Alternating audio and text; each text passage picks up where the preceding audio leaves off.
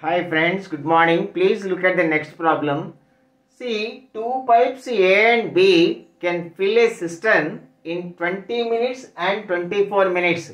Pipe A can fill in 20 minutes and pipe B in 24 minutes. Whereas a pipe C can drain off 3 gallons per minute. It is an emptying pipe. It drains off 3 gallons per minute. If all the 3 pipes are opened, the tank is filled in 15 minutes. So, what is the capacity of the tank? Capacity of the tank is an important problem, friends.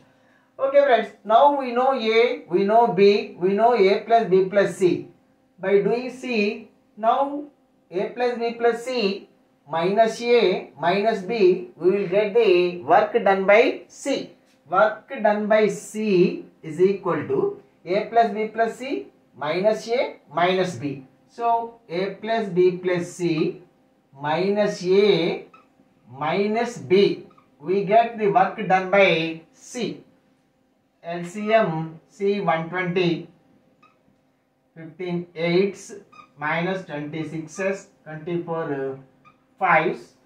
So, C is equal to C minus 3 by 120. Minus 3 by 120, you can ignore minus 3 by 120, 1 by 40. So, C can empty. The work done by C is equal to 1 by 40. 1 by 40. It means C can empty a full tub. C can empty a full tub in 40 minutes. C can empty a full tub in 40 minutes. See, it drains off 3 gallons per minute. It drains off 3 gallons per minute.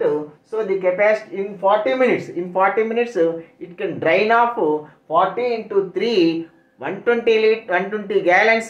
That is the capacity of the tank. So, capacity of the tank is equal to 40 into 3. That is equal to 120 gallons. 120 gallons, friends. Okay, friends. Thank you. Have a nice day.